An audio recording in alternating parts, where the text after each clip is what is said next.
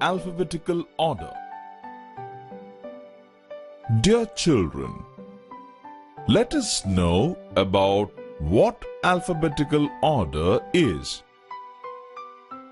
If the given words are in the order of the letters of alphabet, then they are said to be in alphabetical order.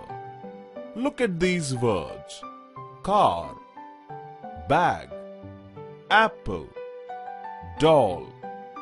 First, observe the first letter of these words. If they are different, we write these words according to first letter in alphabetical order as apple, bag, car, doll. Now look at these words: ant, Amazon, army. Here the first letter of the words is same. Then we write these words in alphabetical order according to the second letter.